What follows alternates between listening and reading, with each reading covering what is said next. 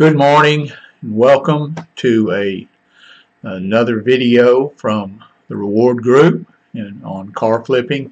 And this morning I've been going through some YouTube videos and some things that other people say in general about car flipping. And one of the most popular questions that you always get is, of course, which cars to sell. And I try to go into that on many videos.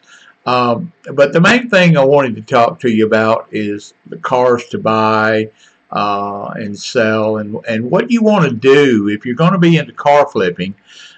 Become a authority on a certain type of car.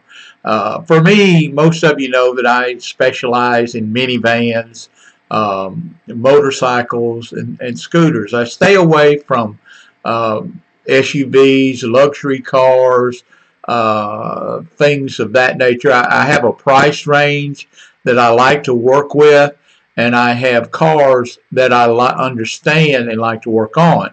For instance, for me, one of my favorite are Chrysler minivans. I drive a Chrysler minivan. I have been driving a Chrysler minivan for many, many years, and I have literally bought and sold hundreds of the Chrysler minivans. So I know exactly just about what can go wrong with them, where to get my parts for them. So I'm kind of a self-appointed authority on Chrysler minivans. I like to work on them. They're cheap to work on. They're cheap to get parts for. You can find there were so many of them sold in the early 2000s that they're all over the place in parts yards, and so they're easy to get parts for, new or used replacement parts. So that for me are the Chrysler minivans. Now I've got some of you guys in the program that are all over the place on your cars. The first thing I want you to remember is that you are not competing with a new car dealer or actually even a used car dealer. Most of us do not have financing in place, so we go out here and we wind up buying a $5,000 or $6,000 car, and the average consumer out there does not have that kind of money laying around. They've got to go finance it. So you're going to take a little bit longer selling a car like that. You'll notice that I always push the under $3,000 car, because most people have a family member or somebody that will help them on a car just for transportation.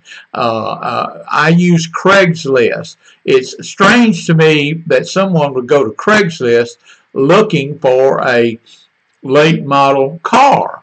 I'm sure that they do, but you know, they don't for me, because like I said, most of my people are looking for cheap transportation to get around. Like I said, I love the van market because they hit two different markets.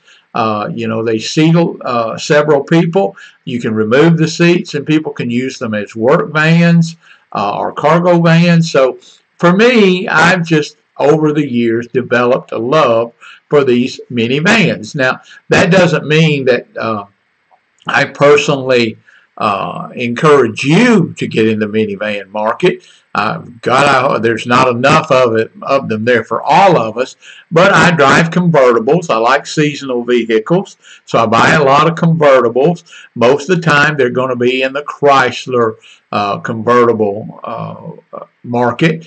So I'm big on convertibles and motorcycles and minivans, and you know, that's what you're going to catch me buying for the most part. And my suggestion is that you stick with something you know.